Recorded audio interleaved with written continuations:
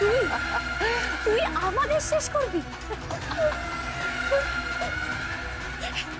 তোমাদের তোমরা এমন কেন করলে গো?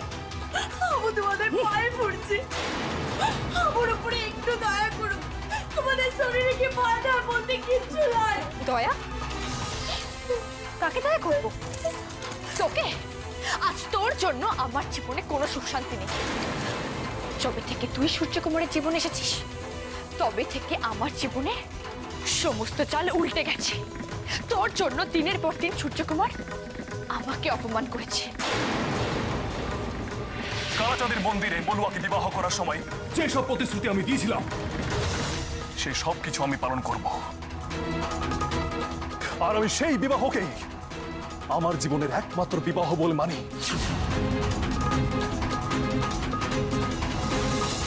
আর কোনো বিবাহকে নয়।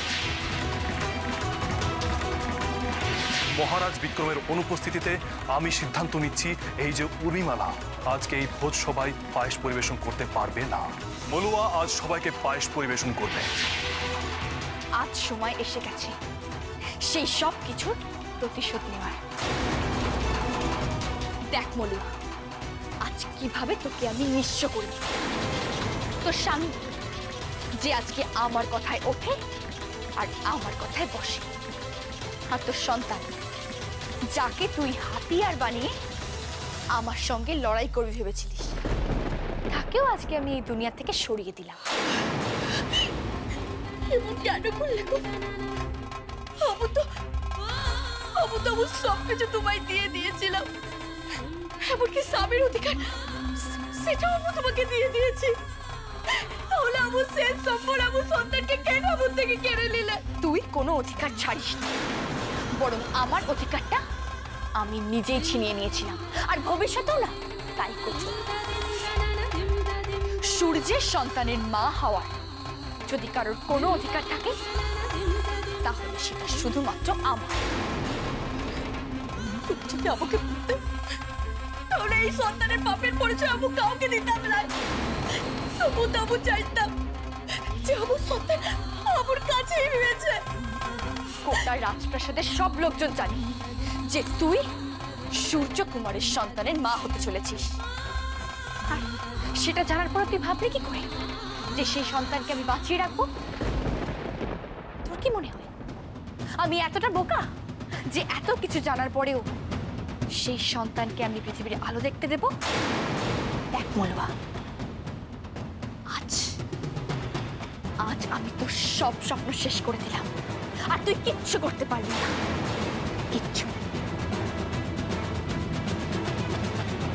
আর ক্ষণিকের অপেক্ষা। তোমার উপরে ভরসা করে আমি ভুল করেছিলাম ঠাইমা। আজ এতদিন পর তোর থেকে একথা শুনতে হলো উর্মিমা। তোকে আমি নিজের সন্তানের মতো করে মানুষ করেছি, এবার মলুয়ার সন্তানকেও করো। এসব তুই কি বলছিস? ভুল তো কিছু বলিনি। তোমার ওই শেকড় বাকড় জড়িবুটি তো কোনো কাজে এলো না। অতএব মলুয়ার সন্তান ঠিক দিনই জন্ম নেবে,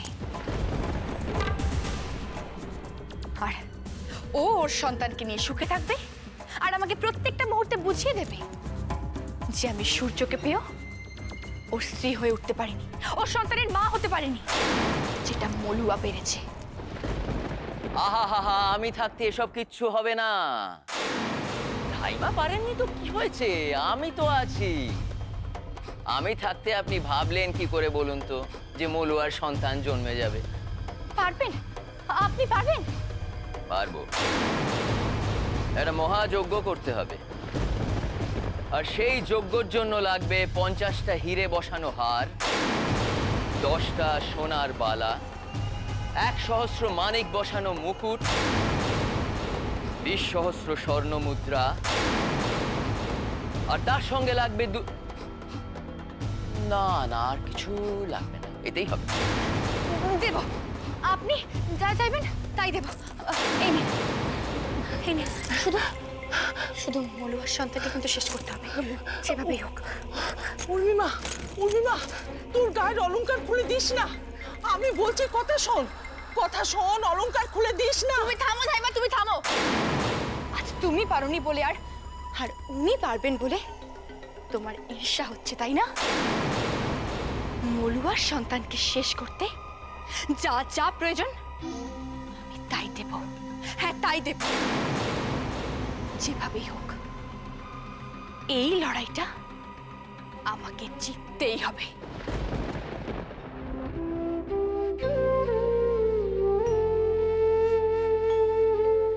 মা, মাগো,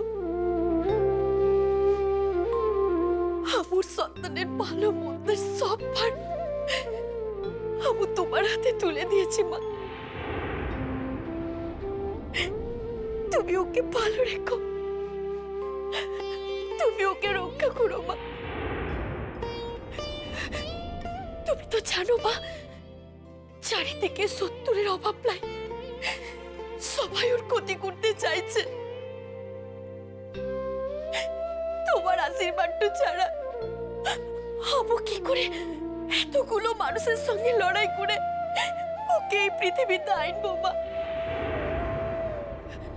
লালা, আমি তোমার কাছে অভিযোগ করছিলাম, কারণ আমি তো জানি বারবার বারবার তুমি উর্মিমালার হাত থেকে আমার সন্তানকে রক্ষা করেছো।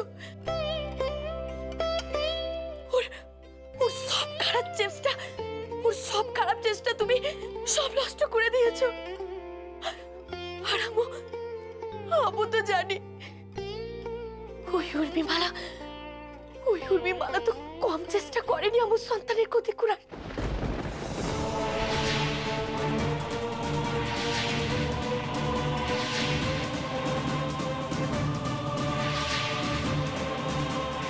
আমি আমার বিষ মাখানো মন্ত্রপুত শিকড় প্রয়োগ করেছি। মা, তুমি যেমন করে বারবার ওই উর্মিমালার সব চাল নষ্ট করে দিয়েছো, ঠিক সেভাবেই আমার সন্তানকে সুস্থ শরীরে এই পৃথিবীতে আনি দাও মা। ওকে তুমি ভালো রাখো মা, ওকে রক্ষা করো মা। দুষ্ট বিচ্ছিল ভয়ানকং ত্রাহি ত্রাহি ত্রাহি। হে আমার জাদুর দেবতা, এমন কিছু অস্ত্র আমার হাতে তুলে দাও যা দিয়ে আমি মলুয়ার সন্তানকে শেষ করতে পারি। একবার এই সন্তান শেষ হলে মলুয়ার শক্তি খর্ব হবে। তখন মলুয়ার আমি এমন দশা করব যে ও পালিয়েও শান্তি পাবে না। মাঝে মাঝে মনে হয় আমি এখান থেকে পালাই যাই, তাতে তো আমার সন্তান নিশ্চিন্তে জন্ম নিতে পারবে। কিন্তু আবার পরক্ষণে মনে হয় পালাই যাব। কোথায় পালাই যাব? এই অবস্থায় কোথায় পালাই গেলে আমার সন্তানকে আমি সুস্থভাবে জন্ম দিতে পারবো, ওকে বাঁচাইতে পারবো? তাছাড়া আমি যদি পালাই যাই তাহলে চুপ করে যে আর এই পরিবারের মানুষগুলোর কি উঠবে? আবু তো আবুর টাইমাকে কথা দিয়ে এসেছি মা, আবু সব সময় এই রাজ্যে এই পরিবারের মানুষগুলোর পাশে থাকবো। আমি কারুর নামে জয়ধ্বনি করি না। এবার করবেন। ওই রাজবংশের লোকেরা সেদিন বেদেদের উপর যে অত্যাচার করেছিল তার শাস্তি আমাদের পেতে হচ্ছে। লালাটাইতে এইভাবে বলো নাই। আমার চুপ আছে, বিয়েটা এই কারণেই করেছিলাম যাতে এই সূর্য বংশের সঙ্গে বেঁধেতে সব শত্রুতা মুছে যায়।